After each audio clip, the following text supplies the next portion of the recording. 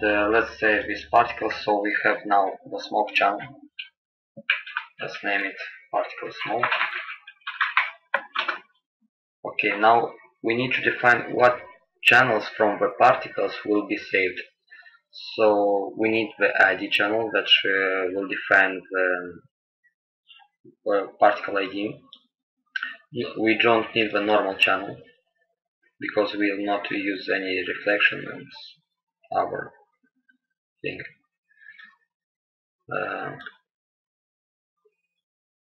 We don't need the density channel because the particle flow doesn't support it. We just need the velocity, position, color, ID channel. But if we want to use the technique from the previous tutorial to color the particles, we need the H channel and lifespan channel.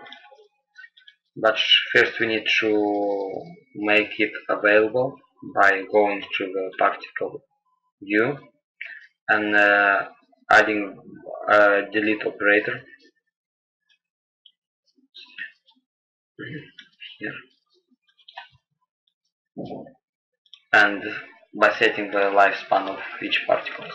Let's set it to 30 frames and a variation of 5. Okay, so now that we defined the channels that we want to export, we can go to up, and if we will right click on the save particles, we can see that we have single frames, active segment, custom range, and custom frames. We can see here that we have it from 0 to 100. To change this, go to render setup, F10, and click active time segment, range, and set it to from 0 to 50. Okay. One more thing, if you want to have more particles than you simulated, you can use the partitioning of the particles and set so partitioning will create more particles for each. So for each particles, it will see the position of the particle and will create more particles around it. So it will look like you've simulated 10 times or x times particles. So we define how much particles we want for each time, for each particle. Let's set it to 5.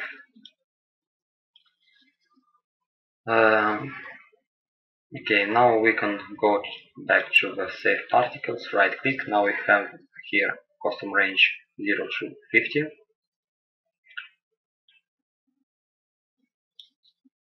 Let's click save particles. Now we are rendering saving the smoke channel particles. Okay.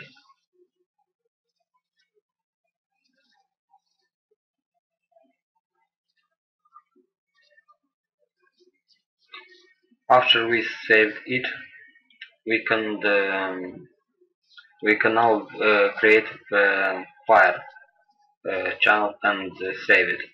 Sorry, it was created. We just need to define that we'll be using it and just save it with the same technique. By now go to the particle view and click the fumefx perf and go to and check the smoke channel and check the fire channel. Okay, now minimize this. You can see here that we're using the fire channel. So let's see the difference.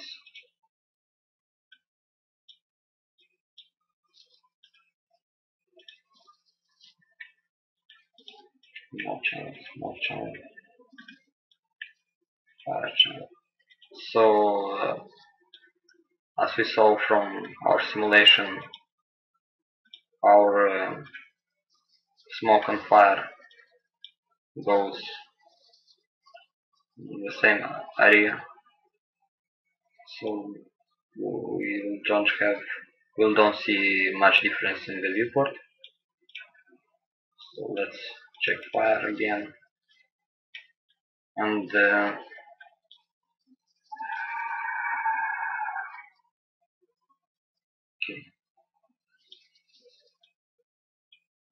you can set the maximum value and the minimum value for the fire.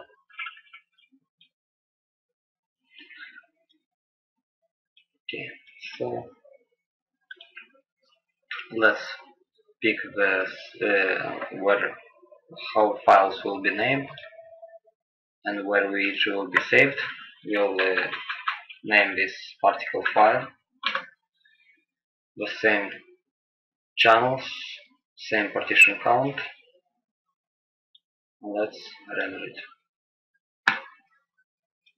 Okay.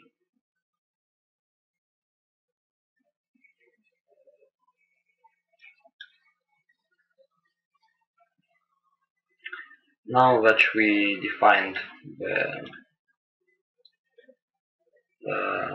our we saved our smoke channel and fire channel, we can hide this, but first set this to none.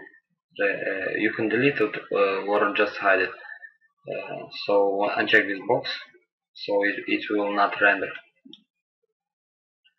Hide all this.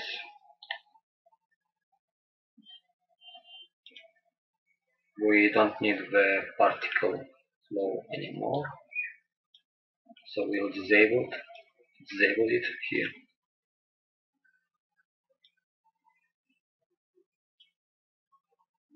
Hmm. Turn off by right clicking and setting turn off. So let's create a PRT ladder to load our particles. Okay, so after we created it, we can select our saved particles. So let's pick the fire.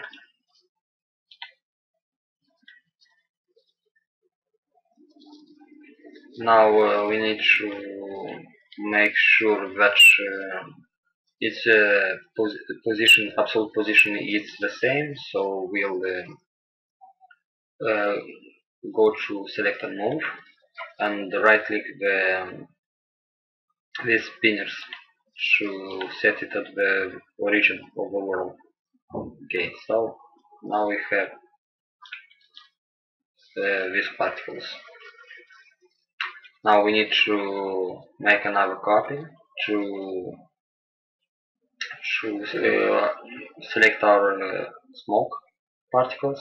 You can do the same thing by creating a PRT ladder or just make a clone of this ladder. Edit clone or Ctrl V.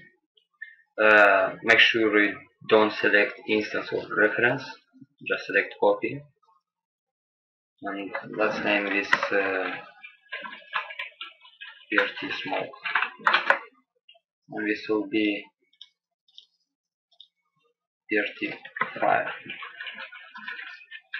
Okay, select the PRT smoke. You can click multiple times, which will select one by one. So click until you see PRT smoke. Go to modify panel. We'll remove the fire particles. We'll add the smoke particles. Okay, so now we have the smoke and the fire particles. We can set a different color in the viewport. Okay, fire yellow.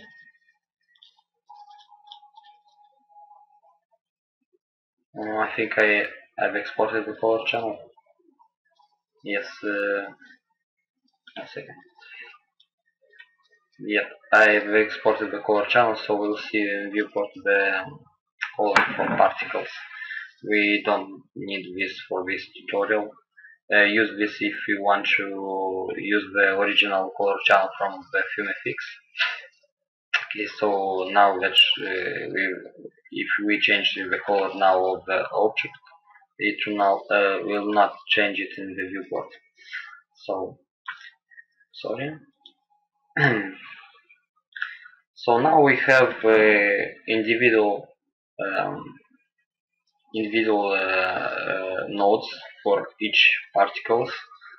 So we cannot add different the Krakatoa channels modifier. So we can define the different colors and other properties in magma flow for each channel, for smoke or for fire. So let's see what we have now. Oops, sorry. Let's go to back to Krakatoa. It's set now to save the particle to a final sequence.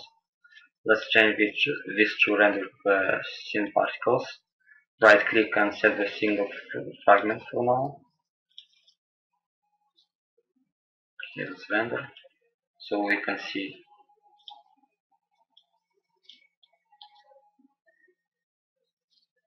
fire and the smoke channel.